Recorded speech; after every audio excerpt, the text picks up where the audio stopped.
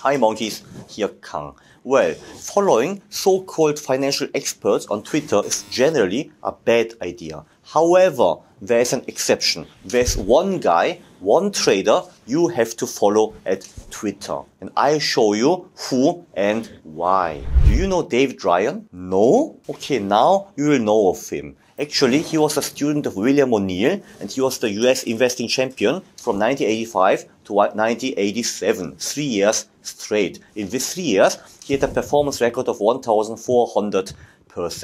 How did he do that? His trading technique I will show you in the next video. In this video, I will show you what would have happened had you followed his advice on Twitter. I followed this Twitter account for 2 years, 2022 and 23. As you know, 2022 was a pretty bad market. 2023 was a pretty good market. Regardless of the market state, you would have made money if you had followed his advice. Most financial experts have terrible track records if you follow these guys, but not him. Well, actually he posts one short message at Twitter about once every month. I will begin at January 31 in 2022. He said, yeah, well, with a Friday's reversal, there could be a rally back up to the 200-day on the QQQ and 50-day on the SPY. Of course, 200-day and 50-day, he means simple moving averages, you know. And actually, QQQ and SPY did exactly do what they were supposed to do. QQQ went up from 353 to 370, and SPY went up from 441 to 457. You might think maybe this was a coincidence. And then he predicted a bear market for the QQQ, also for the Nasdaq. Yeah, on February 12th, he said, yeah, well, now from my last tweet, the QQQ hit my target and SPY got close. We are now on the way back on the lows on the QQQ, he said. And actually, the QQQ went down from 353 to 287. So it was a pretty big crash on the Nasdaq, you know.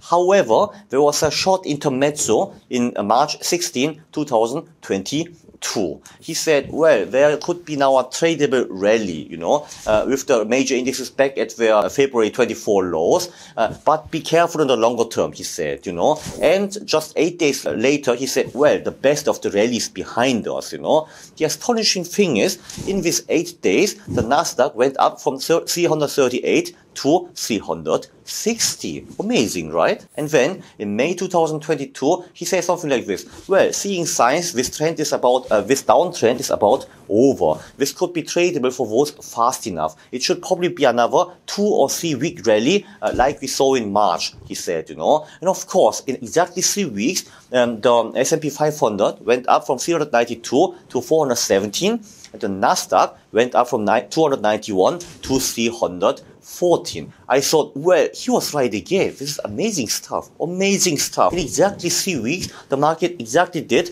what it was supposed to do. Amazing, right?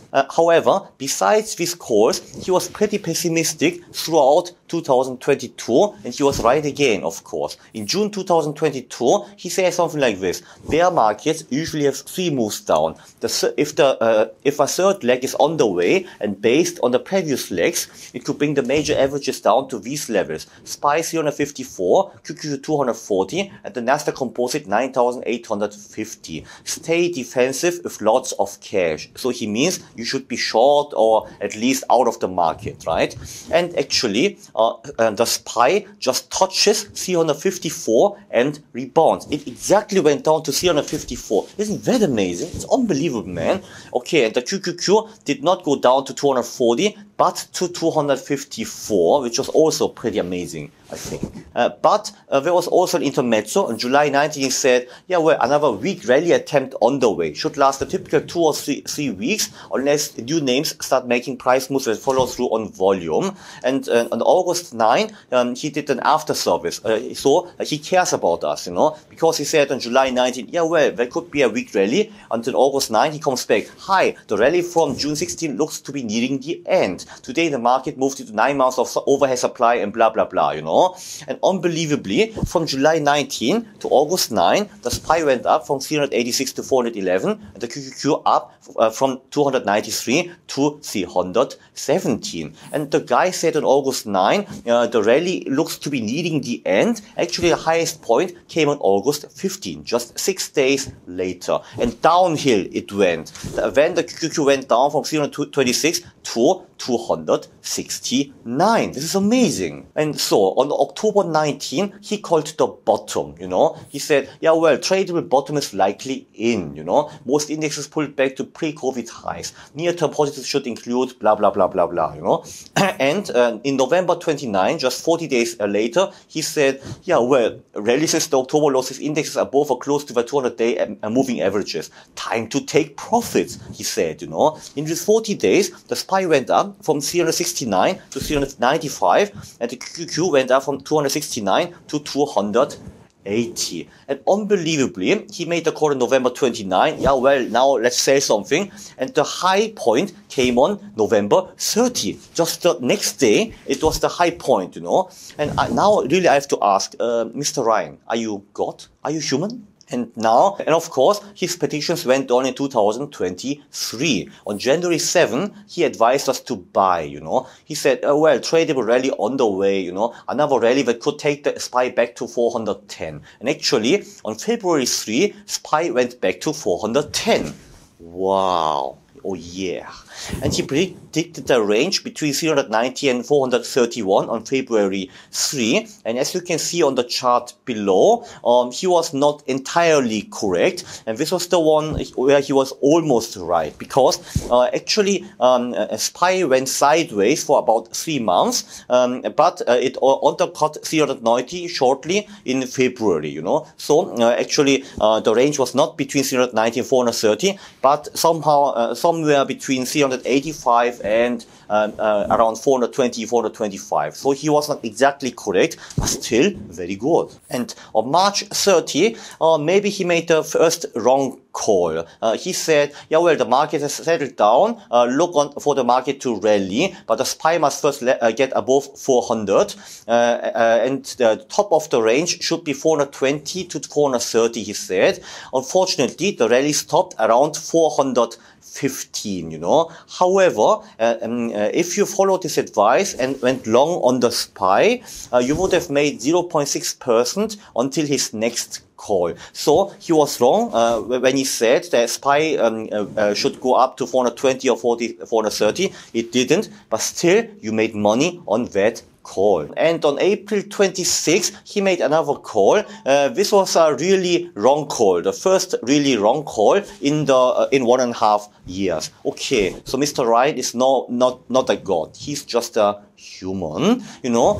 So he said the SPY failed to surpass the February 2nd high and is now rolling over. Look for another move back to the lower end of the trading range that has existed since June 2022. QQQ has been a stronger index, but also could drop 10 to 15% from here. That did not materialize. Actually, on May 18, SPY surpassed the February 2 high. So I'm pretty sure if David Ryan went short the Nasdaq, he would probably have closed out the position on May 18 because it surpassed the February 2 high, you know. And then if you sold out your short position on May 18, you would have lost 3.3%. Okay, so you lost something, but it was not that bad. And actually, the Nasdaq did not go down. The market continued to rally until the end of July. So on this call, Mr. Ryan was wrong. But probably he would have been stopped out on May 18, where he would have lost 3.3%. And then very unfortunate things happened. Actually, William O'Neill, his great friend and mentor, died. And David Ryan's father, he also died, and which came as a big shock. And David Ryan, of course, was very sad, you know.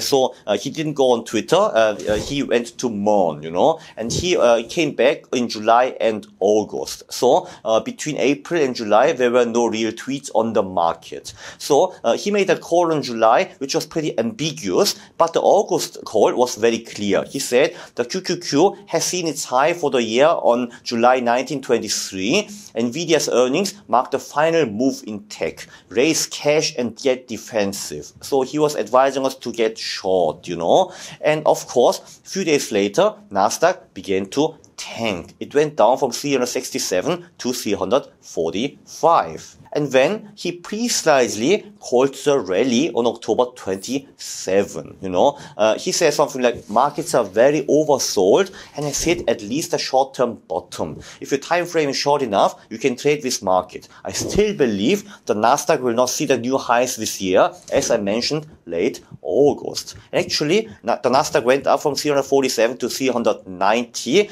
and interestingly, really, Nasdaq did not see new highs for this year. So it went up from 347 to 390, but did not surpass the year's new high. This is really amazing, right? Amazing, man. Nasdaq just went straight up for 1 month. And now he says the best of the rally is over. So on December 1, he said the QQQ reversal yesterday and the continuation today is telling that the best of the rally is over. Time to take profits and reduce the invested position. Yeah, well, given his track record, I would not bet against him. And wait a second, I gathered his entire track record from 2022 and 23. Now look at this, you know, how many positions would you have? Around 15 positions were already liquidated, right? The first position is beginning in January 31, 2022. You would have closed out in February 12, 2022, and so on. And you had long and short positions. And incredibly, you would have made profits in 14 of the 15 calls, you know, and his worst call was a -3% call on April 2023. And if you followed this advice every time, you would have made 170% in 2022 and 23. How crazy is that, man? In 2022, the Nasdaq and S&P 500 tanked more than 20%, you know, and 23 was a good market, but not that good. But if you followed all this advice on Twitter, you know, you would have made 170%. Isn't that a great guy? Now to sum up, following financial experts, this is generally a very stupid idea. However, if you know another such guy, please, just tell me, please. David Ryan is an exception. Do you know another exceptional guy? Please tell me, man, please, you know. However, so if you have a so-called expert, it is very important to backtest his calls and to find out if you really would have made money or not. Never follow someone's advice until you got the track records straight. This is very important. The next video will be about David Ryan's trading techniques. So you'll probably be very excited. Thank you for seeing the video. Please push the subscriber and like button below. Thank you very much.